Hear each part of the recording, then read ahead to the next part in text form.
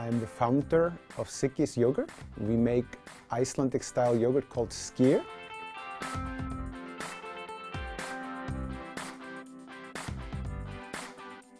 So I originally moved to New York to go to Columbia Business School.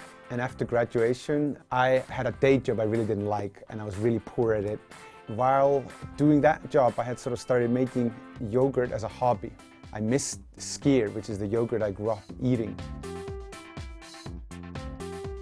First of all, I noticed that a lot of the food that I was eating had like long ingredient lists, like with very complicated ingredients I didn't like. And then second, and maybe more importantly, I noticed there was a lot of sugar and stuff.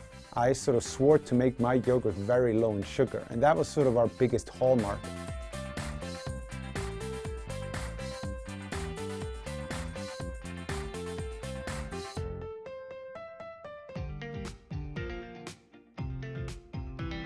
Before, this had been sort of this little romantic endeavor. At the time, I was probably in about 10 to 15 stores in Brooklyn and Manhattan. So I didn't really realize how big of a break it was at the time.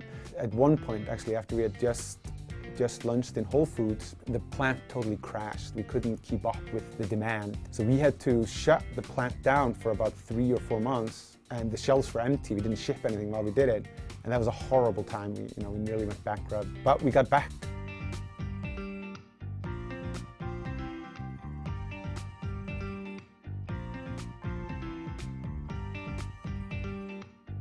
The biggest thing I thought about was like, what am I going to do when it's done, What we found in the company that acquired us, Lactal, is that they own a lot of like really old cheese brands that they haven't changed for generations. The circumstances were really good, so we decided to jump on it.